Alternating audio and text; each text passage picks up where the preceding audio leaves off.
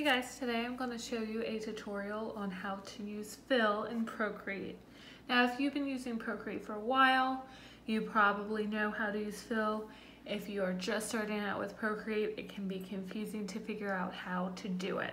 So let me show you. Okay, so we are going to go up to our color palette right up here. And I've already lettered this piece, but I want to fill it with some different colors. Because it's about tacos, I don't want it just to be black. I want it to have a little bit more vibrancy. Okay, so let's go to some of my colors. So let's do the pink. So select the pink.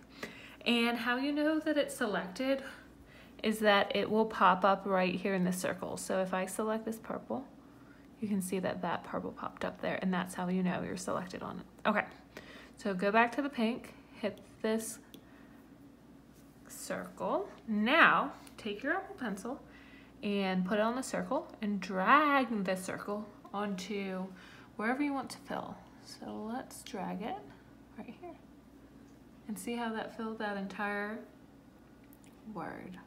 Okay, now let's do a yellow. Pick the yellow, drag it.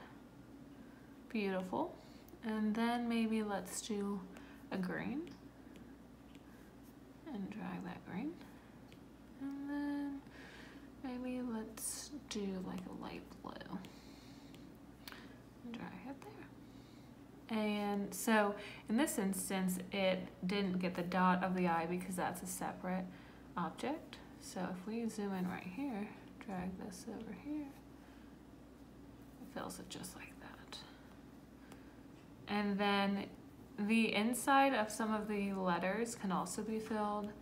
So like for the pink, let's say we want to do a lighter pink and we want to fill the inside of the L lighter pink and the inside of the E and the inside of the S, we could do that. And then for taco, we could do like a lighter yellow and fill these insides one at a time like this to give it a little bit more dimension. And then for the green, we can do a lighter green. There we go. Oops. And see, if you mess up, just click undo and it'll pull it back. See, there we go.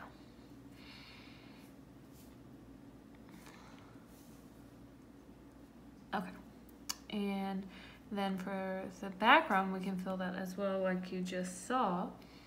So let's figure out what we want to fill the background with. Let's do like maybe a light purple. See, that might wash out the other one. No, it's all right. And then there's a little bit of overlap right here, so let's bring that in. And there you have it.